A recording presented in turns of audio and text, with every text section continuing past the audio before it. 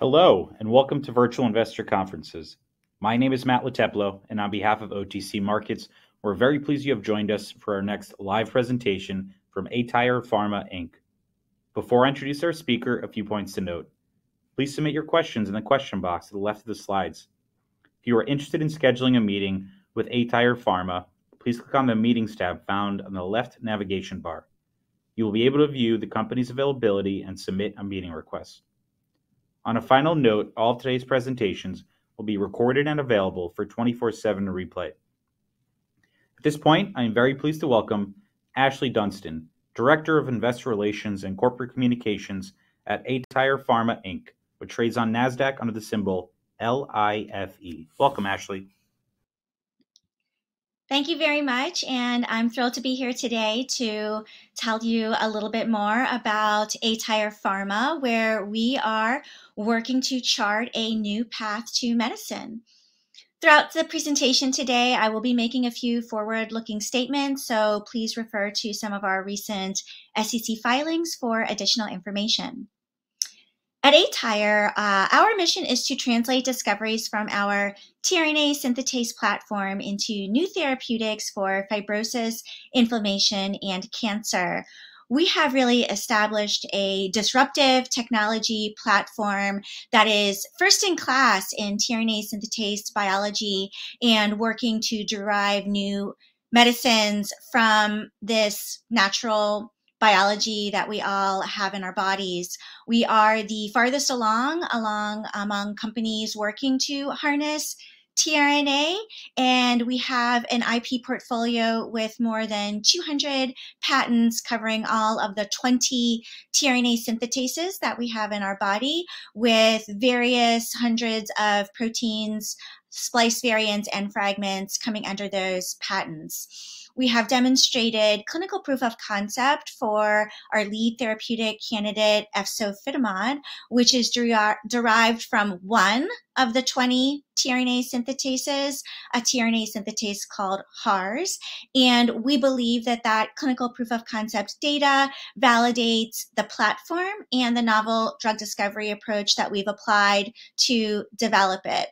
Beyond efzofitimod, we are leveraging this technology platform to create a diversified pipeline with multiple target indication and approaches either in preclinical development or the research and discovery stage. When we look at efzofitimod, we believe there is a large market opportunity for this novel immunomodulator in interstitial lung disease, or ILD, particularly three areas of ILD: sarcoidosis, connective tissue disease ILD, and chronic hypersensitivity pneumonitis. We estimate could be a $2 to $3 billion market opportunity for efzofitimod. When you look at sarcoidosis, we're really the farthest along among limited competitors with not much else in the pipeline. We've received U.S. Orphan Drug Designation and Fast Track designations for sarcoidosis and systemic sclerosis, which is an ILD form of scleroderma. And we have initiated a global pivotal phase 3 study of efzofitimod and sarcoidosis called EFZOFIT. And we are ready to go into phase 2 studies in some of those other ILD that I mentioned. When we think about how we're leveraging our disruptive technology platform and advancing efzofitimod, that's really driven by strong financials and investor support.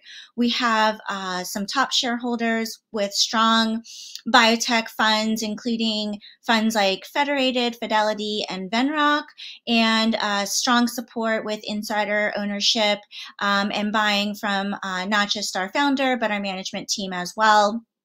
Beyond our cash position, which was roughly $90 million at the end of the second quarter, we have a strong balance sheet with no debt and a partnership with Kirin Pharmaceuticals in Japan for efzofitimod for interstitial lung disease there, with a total deal value of up to $175 million, which we have received $10 million in milestone payments as well. When we think about the development pipeline at aTyr, as I mentioned, it's really largely focused at this time on efzofitimod, which we believe can be a strong candidate in multiple areas of interstitial lung disease, but notably the lead indication being pulmonary fibrosis. Additionally, we have other pipeline candidates advancing as well, including some in oncology and early stage in the areas of inflammation. When we think about our technology platform, it is really based on tRNA synthetase biology, and the science comes out of the lab at the Scripps Research Institute, and Dr. Paul Schimmel, who is a renowned biochemist and well-known biotech entrepreneur. He has founded some other rather transformative biotech companies like Alnylam, Alkermes, Cubist that have been quite successful. But his life's passion and the legacy of his work has really been around the scientific discovery that he made that we all have these tRNA synthetases in our bodies that normally work within the cell to do kind of just like a normal job to create proteins. That's what we refer to as the intracellular function of tRNA synthetases. What Dr. Schimmel discovered is that for some reason, we don't know why, these tRNA synthetases break apart into fragments and splice variants with, in some instances, an active domain on them. They migrate out of the cell and through local tissue systems. That's what we refer to as the extracellular function, and seem to play a role in modulating our immune response or playing some role in tissue or disease homeostasis and regulation. And what Dr. Schimmel discovered is that these tRNA synthetases could correspond to different tissue systems in our body and may play a role in some disease. Our first therapeutic candidate that we have been working to follow this biology is derived from one of these 20 tRNA synthetases called HARS, and that is the tRNA synthetase upon which efzofitimod is based. And the HARS tRNA synthetase is highly enriched in lung tissue. And so that is what has led us to evaluating efzofitimod as a potential candidate in a lung disease such as interstitial lung disease.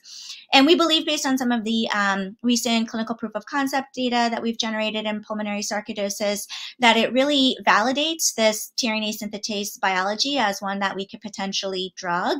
It's validated our platform as one that can generate receptor targets for some of these tRNA synthetases and potentially create medicines. Let's talk a little bit about efzofitimod, which is a novel immunomodulator for fibrotic lung disease. First, we'll talk a little bit about the disease area that we believe efzofitimod can play a unique role, and that is interstitial lung disease. It's a group of immune-mediated fibrotic lung diseases with poor outcomes. There are more than 200 types of ILD, yet the four main types of ILD actually comprise around 80% of the ILD patients. Some people familiar with ILD may know IPF, a severe form, severely fibrotic disease. We believe that efzofitimod actually impacts the inflammatory state of this biology and therefore is applied to some of the more inflammatory forms of ILD, such as sarcoidosis, connective tissue disease ILD, and chronic sensitivity pneumonitis. In some of these non-IPF ILD that I just mentioned, they still have very poor outcomes, and even though they are more inflammatory phenotypes, fibrosis occurs and progresses in more than 20% of those patients. In all of these non-IPF ILD, there are limited treatment options, and we believe represent $2 to $3 billion in market opportunity. Our lead indication for pulmonary sarcoidosis, or for efzofitimod, is pulmonary sarcoidosis, which, as you can see on the previous slide, is actually the most prevalent ILD. Sarcoidosis is an inflammatory disease of unknown etiology. That just means we don't actually know what causes it, but the hallmark characteristic is the presence of granulomas or clumps of immune cells in one or more organs of the body. when we think about pulmonary sarcoidosis, that's when sarcoidosis affects the lungs, and the lungs are affected in more than 90% of all patients who have sarcoidosis. 1 in 5 patients with sarcoidosis will develop lung fibrosis with significantly worsening prognosis, and there's not really much to treat it. Standard of care that exists is actually primarily corticosteroids, which we'll talk a little bit more about, but is based on limited clinical evidence and associated with significant toxicity. Therefore, there are 2 primary reasons to treat sarcoidosis. Number 1 being to avoid danger to organs, in this case, primarily the lungs, and to improve the quality of life. There are around 200,000 patients in the U.S. with sarcoidosis. Because of that, the U.S. FDA has granted orphan drug designation for sarcoidosis. And based on our strong preclinical data and clinical proof of concept, we have also received fast track designation for efzofitimod for the treatment of pulmonary sarcoidosis.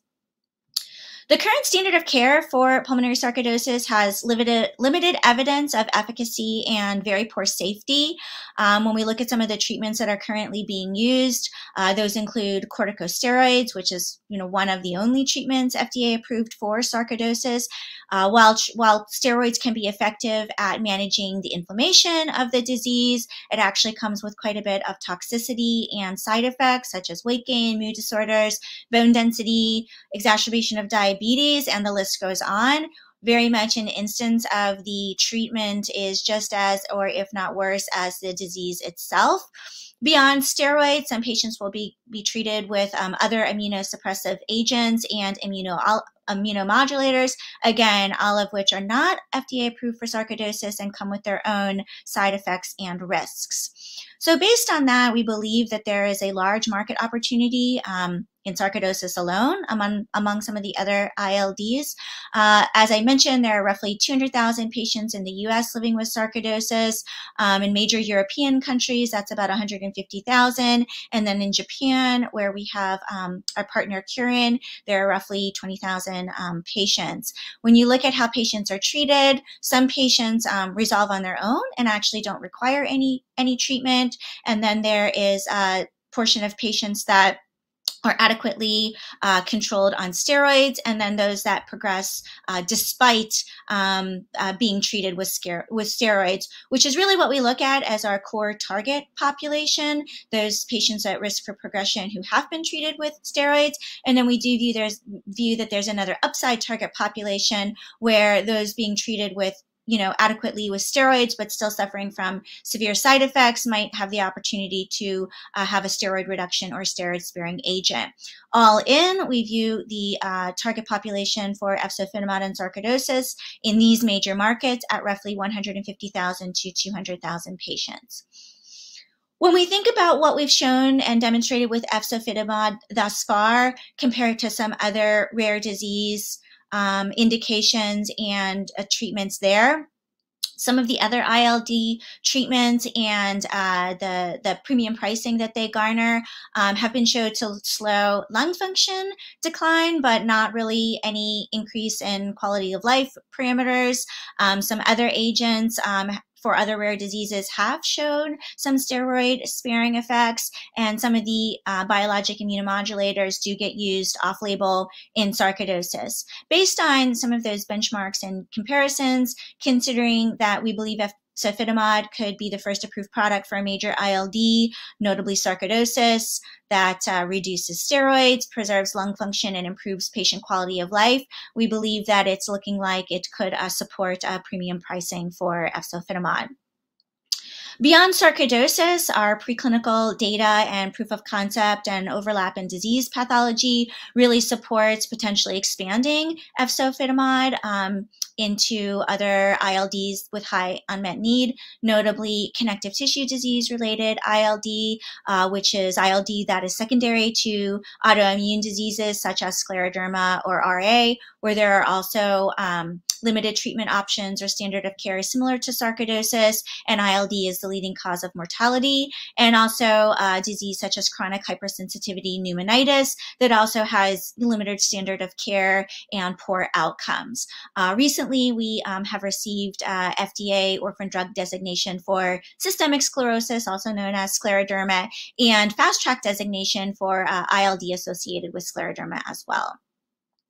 So let's talk a little bit about efzofitimod, which is a first-in-class therapy for immune-mediated lung disease.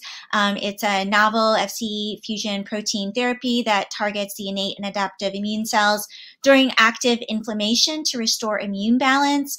Efzofitimod selectively binds to NRP2, which is a cell surface receptor involved in immune response. We have shown anti-inflammatory and anti-fibrotic effects in multiple preclinical animal models of ILD, and we have shown clinical safety and some dose-dependent disease control effects in pulmonary sarcoidosis thus far. Our therapeutic hypothesis for efzofitimod is to restore the immune balance and prevent the progression of fibrosis.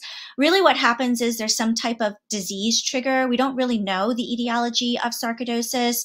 It could be caused by some type of environmental or inorganic exposure or an infectious disease exposure or something autoimmune, but it really triggers this aberrant immune response where the immune system just a bit goes haywire and creates a lot of inflammation in the lung. If that lung inflammation is not controlled or resolved, it can lead to fibrosis, which is really where some poor outcomes can exist and impaired lung function can result. We believe that efzofitimod, by binding to neuropilin-2, again, involved in that inflammation response, we believe it dampens the immune response and then therefore restores the immune balance and can result in a stabilized lung. We recently, about a year ago, announced positive data from a phase 1b/2a study in pulmonary sarcoidosis, which really demonstrated that efzofitimod was safe and well tolerated. There was a strong suggestion of efficacy with dose response and positive trends of efficacy across multiple endpoints. We saw some clinically meaningful symptom improvements and control of inflammatory biomarkers as well. A little bit about that study to set up some discussion around what we saw was a phase 1b/2a study in 37 patients with pulmonary sarcoidosis. It was a 24-week study which entailed 6 monthly doses of efzofitimod, testing doses 1, 3, and 5 milligrams per kilogram. And the study incorporated a forced steroid taper where patients had to be stably managed on more than 10 but less than 25 milligrams of daily steroid in order to participate. And we actually tapered their steroids to 5 milligrams by week 8 and then followed their results to the end of the study. The primary endpoint was safety since it was a 1b/2a study, but we also assessed additional efficacy endpoints. Here you can see the study schema where we actually demonstrated that steroid taper by week 8. We made a protocol amendment that if by week 16, if patients were stably managed, the principal investigator was able to attempt to actually taper their steroids to 0. So what did we see? So a little bit about the baseline demographics of the patient population. Largely balanced. We didn't have too many concerns there. The two things we'll point out is that we saw a slight imbalance, although these are small numbers, of more African-American patients in the efzofitimod treatment groups.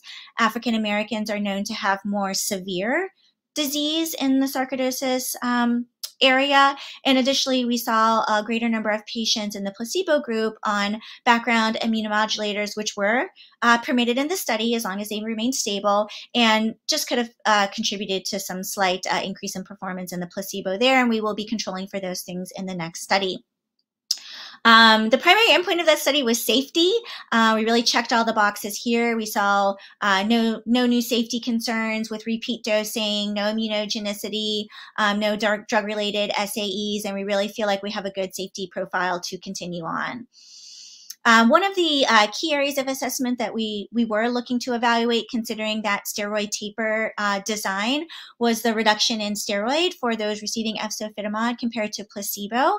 And we were very pleased and saw some outstanding findings in the higher dose of efzofitimod groups. Additionally, we saw some nice response in the 3 milligram per kilogram group and 5 milligram per kilogram group, but notably in that high dose group, we saw a 58% overall steroid reduction from baseline and 22% relative reduction compared to placebo in the post-taper period. Again, in that high dose group, we actually saw that 33% of the patients were actually able to taper their steroids to 0 milligrams by the end of the study. So we really saw these as some unexpected and outstanding findings that in some of the patients in the high dose group, we were able to eliminate their steroid use. Some additional assessments we were looking at are more on the physiologic side, is a forced vital capacity, or FVC, which is measured in percent predicted compared to placebo.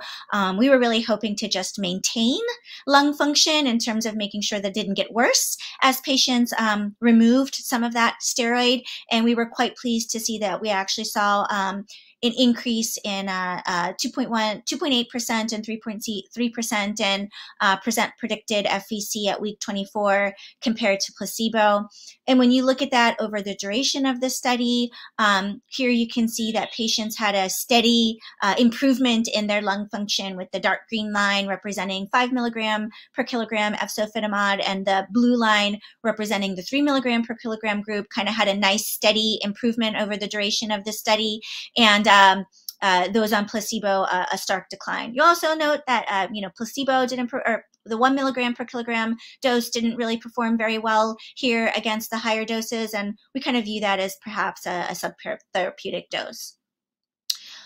One of the final things that we'll mention here about the 1B2A study, we really saw some nice symptom improvements. These are patient-reported outcomes for things like cough, fatigue, shortness of breath, and then some sarcoidosis symptom scales, the King sarcoidosis score for lung and general health. Again, here, these are the doses compared to placebo. Everything there in green that you see highlighted was beyond the clinically meaningful improvement difference based on the published literature. So those improvements are clinically meaningful to patients and providers. And again, the exciting findings here is that these symptom improvements are in the context of removing and reducing steroids. So we're really showing that efzofitimod could potentially have some impact of quality of life while you remove those steroids. Finally, we did evaluate efzofitimod on some of the inflammatory biomarkers. These are those that sarcoidosis experts view as important. And what's notable here is that while removing steroid, which tends to be kind of a broad system anti-inflammatory, we were able to control some of those inflammatory biomarkers, but not actually overly suppress them.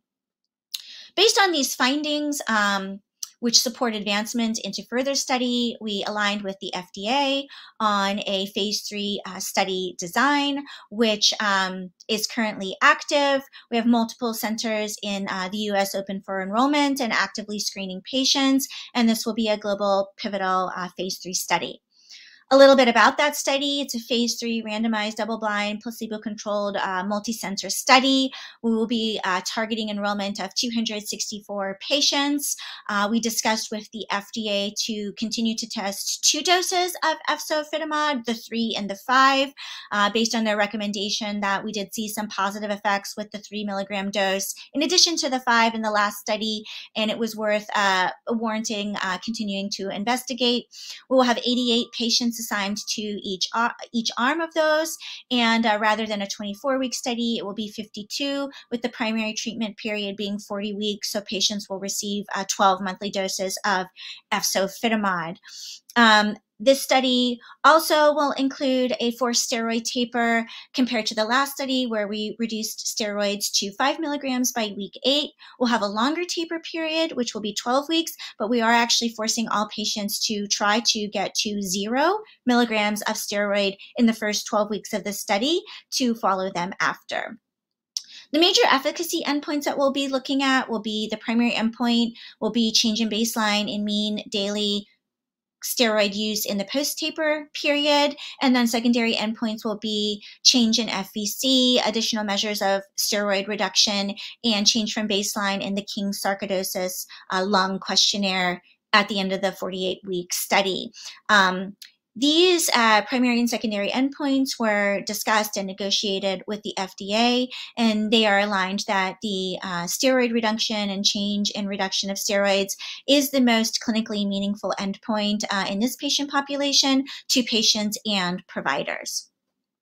Some of the inclusion criteria for the study, largely the same as the 1B2A.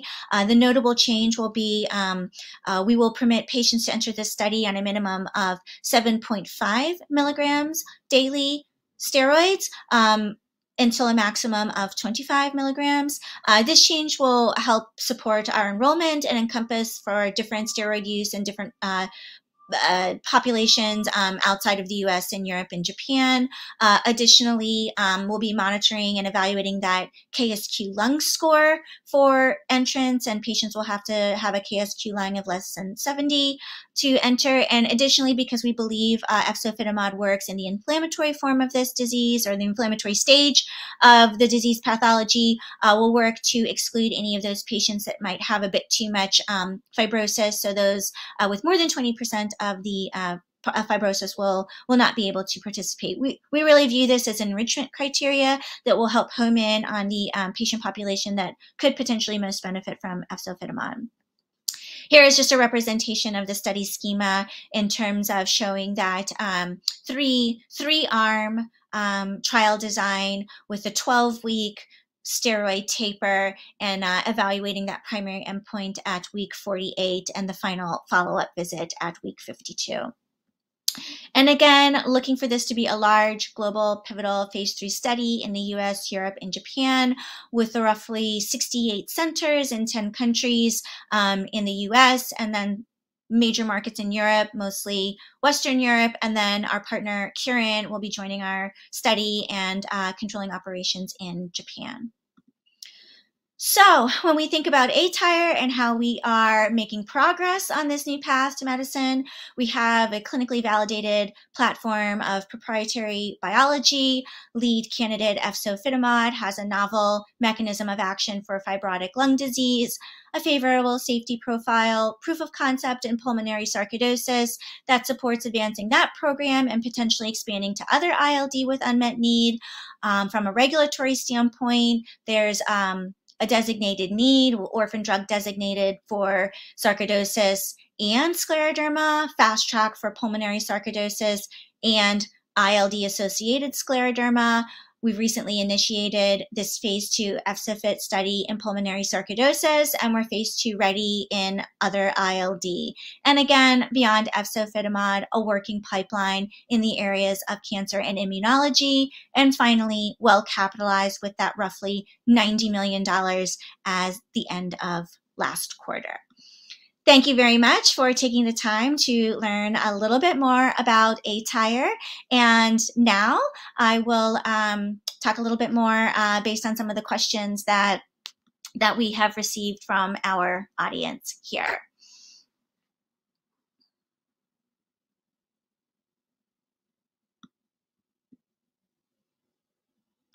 So one question around, can you provide some additional color around the extensive patent portfolio?